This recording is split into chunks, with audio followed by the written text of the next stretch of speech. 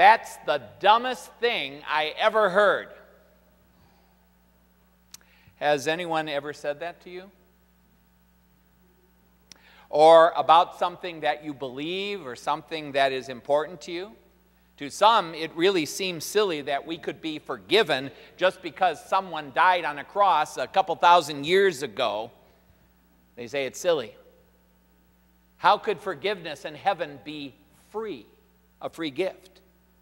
How do you feel? How do you feel when someone questions one of the major teachings of your faith or suggests that everything that you really believe in and trust in concerning our God is silly or maybe nonsense? And don't think this doesn't happen. You know, it's easy here to say that we believe in Jesus. It's easy here in this place to say that we believe in the triune God because we're all on the same page. We believe and confess, as we did a moment ago, that the triune God is the true God, our God. But for many people, the doctrines of the Christian faith are actually upsetting. They're actually disturbing to those who don't believe them. And sure, there's those people that say, well, you know, you can believe what you want, live and let live. But there are also those who start to study the Scriptures and Christianity, and they understand what Christianity actually teaches, and they are often upset. They're angered or offended. And they will sometimes tell you that you are foolish to put your trust and belief in such silliness. This isn't a sermon about those people, by the way. This is a sermon about us.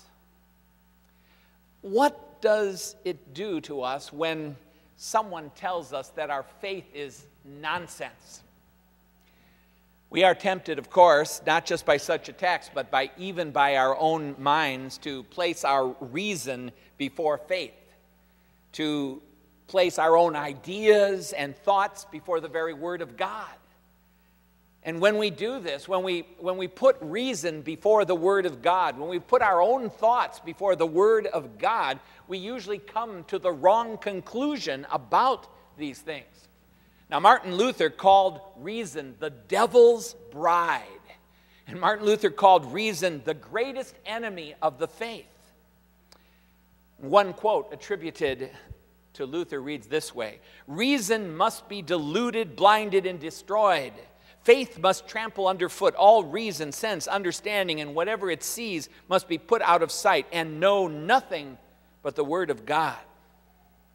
So Dr. Luther agrees with St. Paul of the New Testament that the message of the cross is foolishness or a scandal, that it is utterly unreasonable when you start to dissect it and you take it apart.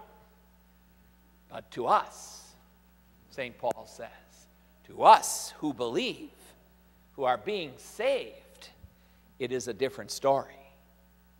To us who are being saved, Christ is the power of God and the wisdom of God. And still, there is this conflict within us. You see, so often, sin seems so reasonable. Think about it for a few moments this morning. Just a little cheating here won't hurt anyone. A little lying there, and no one is going to know about it. I'll get rid of this inconvenience, and I'll ignore the Word of God. It's just not practical right now. God's ways don't really make sense to us. Wouldn't it be better to do it my way? I know God said, don't eat from that tree in the garden, but it looks so good, and I want to be wise. God said, honor your father and your mother, but they just don't know how difficult it is to be a teenager these days. God said, do not give up meeting together, but I could really use a day off this weekend for myself. God said, pray for your enemies, but I really hate that guy. God said, love your neighbor as yourself, but I don't really love that person, and it doesn't seem worth it. That person doesn't seem worth it. And the list goes on and on and on. We heard the Ten Commandments in the Old Testament lesson today, reminding us of God's law. But in reality, sin is entirely unreasonable. How many times do we do what's wrong and actually know that it's wrong? We know better than that. Even though we know we might get caught, or we know that we will pay the consequences one way or another, we still do it. Even though we know that sin brings death and it brings pain and it brings punishment, we go there. We go and we sin for some inexplicable reason. Sinful and corrupted reason must bow to the foolishness of God. What we think and what we think we know must always come after what God says is true, even if it seems unreasonable. And thank God for such foolishness. What kind of God would do what he does? Think about that for a moment. He came down from heaven, born as a human. He was mocked. He suffered. He died. He forgives sinners. He loves people who hate him. He did it all for people who do everything but his will. And St. Paul says that God uses the weak things of this world to shame the strong. And there is no one stronger in this world than Satan himself. And there is nothing weaker than dying in humility on a cross. And there are some people who actually point that out in their religion. How could you have a God? How could you have a Jesus who went to the cross? What kind of God is that? And there it is, foolishness. The foolishness of God. It's the cross. The cross. You see, we live in an increasingly intolerant and hostile society that is actually offended by the cross. The world has no use for the cross. Maybe you see it worn as jewelry, like a lucky charm, like a rabbit's foot. The world wishes that Jesus had remained in the tomb. The world does not want to accept the reality of Jesus Christ. The world doesn't want to admit that by his death and resurrection, he showed himself to be the only way, the truth, and the life. And the world considers it foolishness that one man would be the only way to heaven and seeks to kill him again. That's what the world does, as if that could be possible. So Paul talks about the debaters of the world, the wise in the world. The wise and the debaters of this world put forth false gods, yet their gods are only actually working for the devil. Mohammed did not die for you. Buddha is still dead. Vishnu has not risen from the dead. The triune God is not just one God of many gods, but the only God. The only God that can help us. When we preach the cross, it offends because the gospel offends. And St. Paul says it is a scandal. Now, it's a message that kills the unbeliever. Now, the word scandal comes from the Greek language, and a scandal is really a stick. It's the stick that's used to prop open a trap. And when an animal tripped the stick and then sprang the trap, it would become scandalized, that animal, or fatally captured. It would bleed to death, unable to free itself. The Greek word is scandalon, and it is really any impediment that causes a person to fall, like a rock, if you trip over a rock, or anything that causes a person to be entrapped. And so when a politician or an athlete gets caught doing something wrong, it is a scandal, and they can lose their job.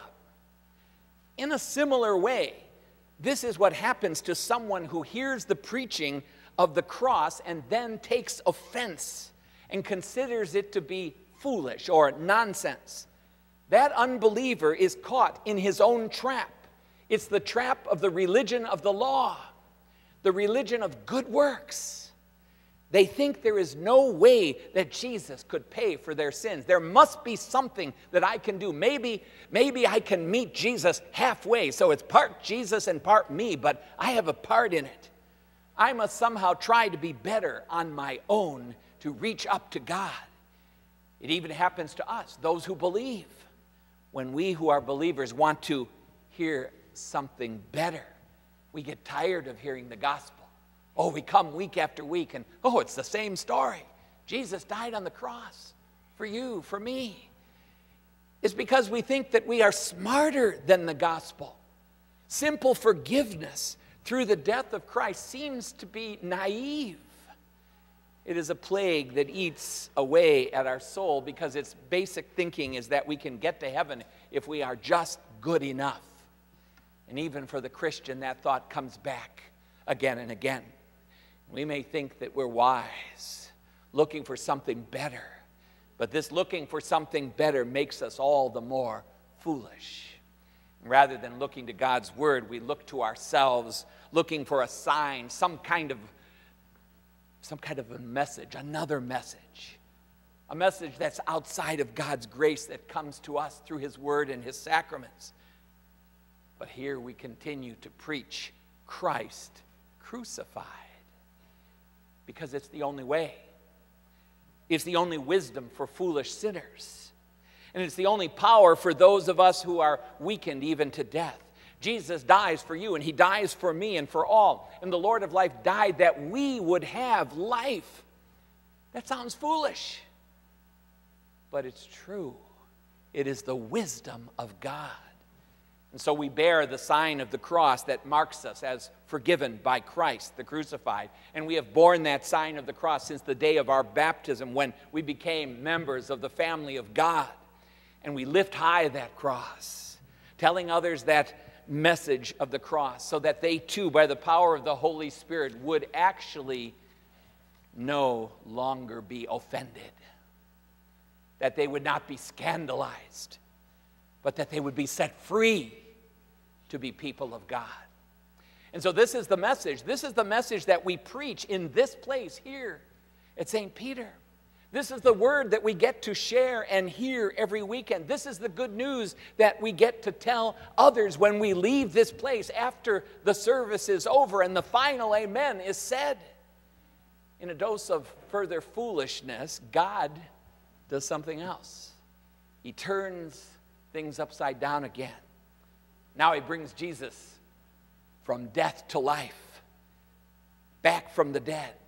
Whoever thought of that? What worldly wisdom could have predicted it? It is against all reason and wisdom and common sense, but it is by such foolishness that you and I are actually saved from our sins and given the gift of heaven. Now, some years ago, there was a college that had originally been started by the Presbyterian church.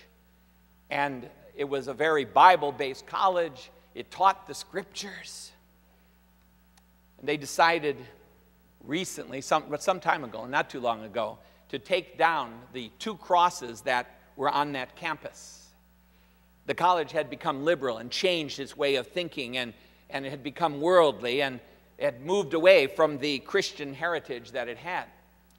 And the crosses were taken down because they were seen as a stumbling block, a scandal to the students who now attended. And so the crosses were seen as bad for the image of the college, and they didn't want to offend any of the new students that were coming in.